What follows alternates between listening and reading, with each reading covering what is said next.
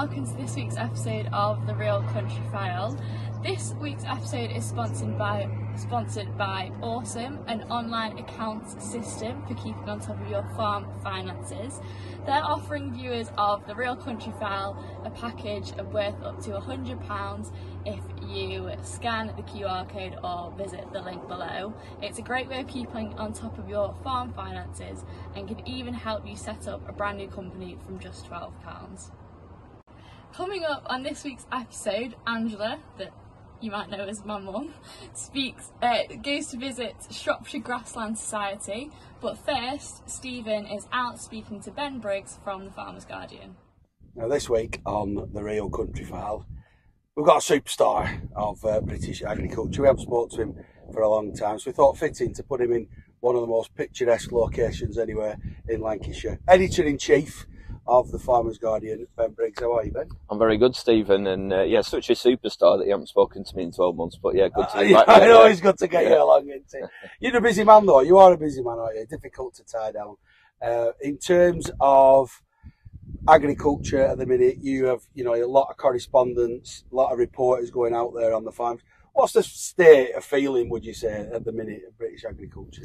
Well, we just had the Tory Party conference. We've had a reporter out at that for Farmers Guardian, and obviously running into the argument and the spat between Jacob Rees-Mogg and Minette Batters about Rees-Mogg saying he wants hormone treated beef to come into the UK, and the NFU kind of rebutting that. But I think all of that, to be honest with you, mate, is playing into a bit of gloom, really, for some farmers in the industry. It's a really seismic shift that we're seeing in agriculture at the moment. We've got obviously direct payments going away, environmental payments coming in, and I think some farmers are feeling a bit kind of disconcerted about it all. There's a real worry about what the future of the industry holds, and when you've got a narrative like that about imports and free trade agreements, I think it's getting people down. But I mean, if we look, we're in an amazing part of the world here in Lancashire today, beef and sheep country. Some of the prices are actually holding up not too bad. So I think it's going to be about getting through the autumn and the winter and seeing where we're at next year. But obviously it looks like we're going to have a general election coming as well. Could be changes, and that'll provide a whole set of other challenges as well.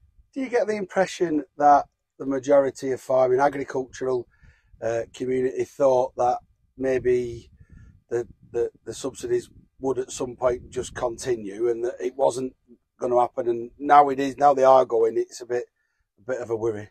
Yeah, I think, a lot of farmers thought that the government would just do a U-turn. So when they talked about phasing out BPS in England, I think I heard it time and time again, farmers, this mantra that, well, who's going to, we're here to feed the nation, people have got to eat.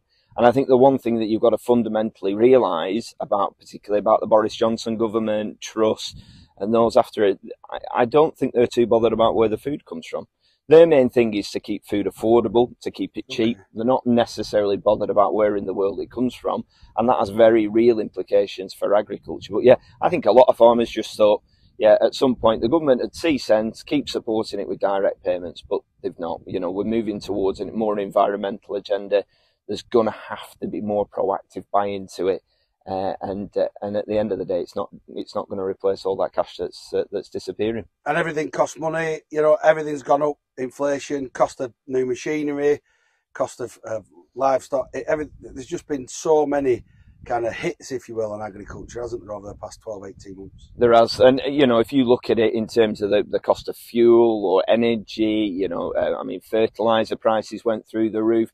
All the inputs are going through the roof. But, apart from the dairy sector that saw that leap to 50p a litre, not many other sectors have really seen prices keep up with those rising inputs. So, it's a challenge for the population as a whole, isn't it? There will be households right across the UK absolutely screaming, especially if you look at the price of what it costs you to fill your car up. That's going back up again, isn't it? So, but farming's the same. But, it is about feeding people. It is about maintaining landscapes like we're in today. And we need a viable agricultural industry in this country. But I don't think at the moment that the government really prioritises that. Is there a sector in agriculture at the minute that's got a bit of joy? Is there Is there one part that's kind of, you know, you're getting some positivity back from your reporters and from feedback? Yeah, listen, I don't think it is all doom and gloom. I mean, if you look at the beef and sheep sector returns there, maybe while they've softened a bit, you know, the prices remain okay for lamb and beef at the moment.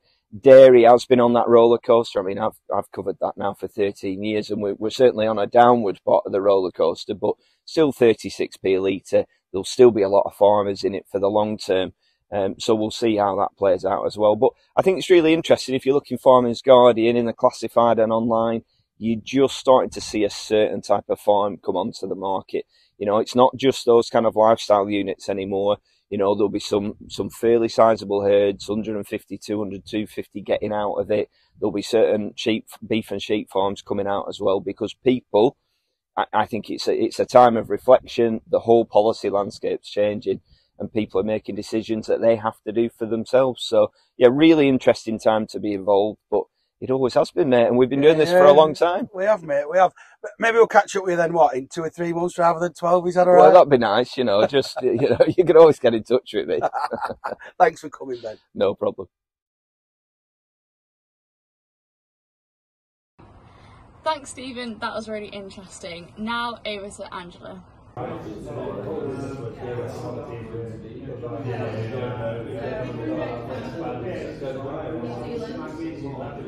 So I've come for an evening out in Shropshire tonight at a meeting of the Shropshire Grassland Society, and Joe is the person that's organised tonight's meeting. So Joe, Shropshire Grassland Society in a nutshell, what is it?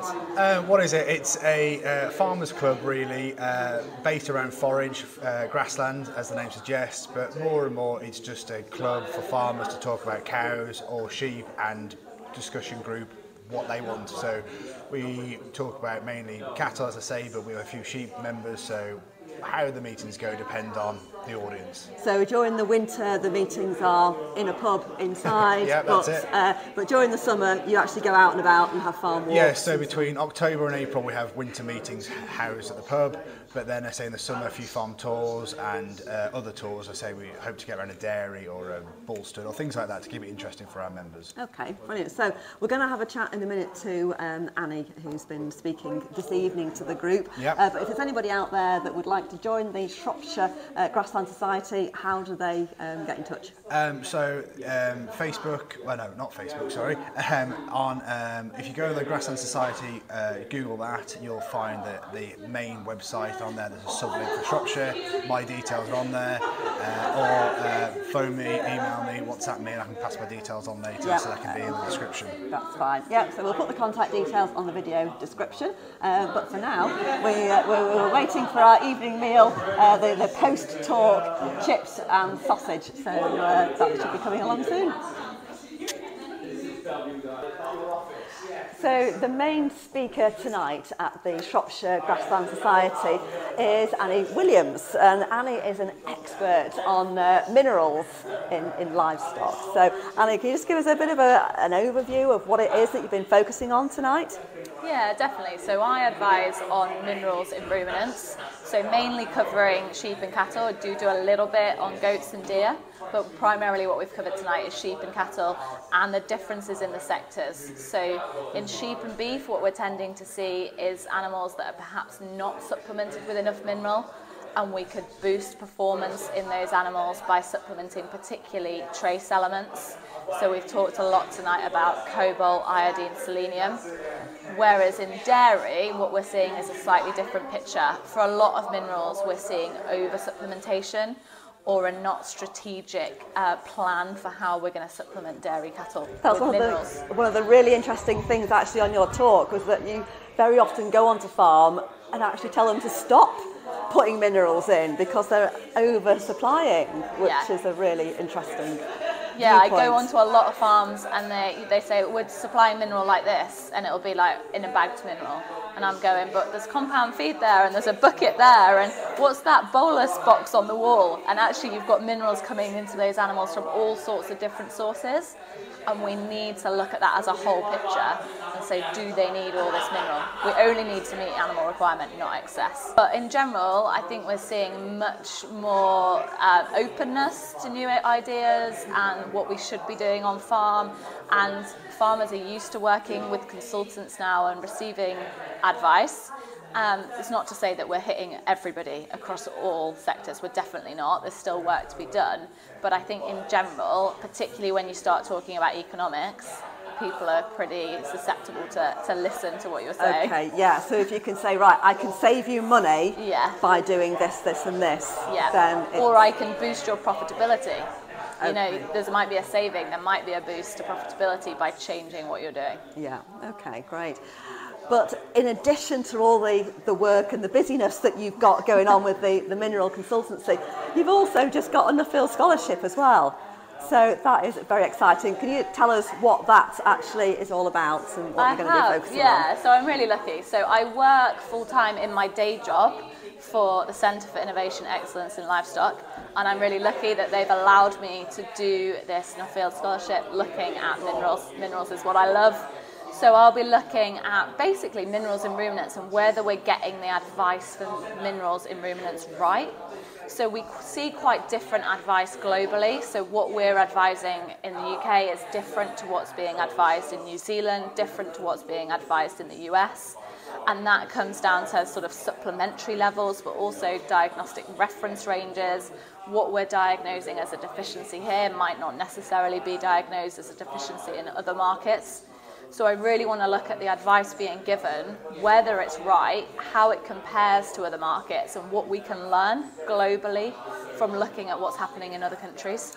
So you want people to get involved in your study and your research. So how, if anybody's watching thinking, yeah, I'm interested in mineral issues overall, how can they get in touch? So easiest way is to email me. But I'm also on all social media, so Twitter @NutritionAnnie or Facebook, Instagram, Mineral Advice. So you can contact me on those, and I'm basically interested in talking to anybody that either advises mineral on farm or is a farmer that has strong views on the advice that's going out onto farm, vets looking at diagnostic reference ranges and how they interpret them. Anybody that's involved in that in any sphere, I'm really interested to talk to and what they're delivering and what my Nuffield might be able to help them with. Excellent. Okay, right, brilliant. We will put all of that information on the video description, as well as obviously being at the bottom of the screen as well. So feel free to get in touch, and yeah, let's see if we can get more mineral knowledge overall in the country as well. So that's it for this week's episode, and thank you to everyone for watching. Once again, this video is sponsored by Awesome. Their online farm accounts systems can save you a whole load of time and money. So don't forget to click the link below, and you could be offered a package of up to £100 for farm finance account system. Thank you, see you next time.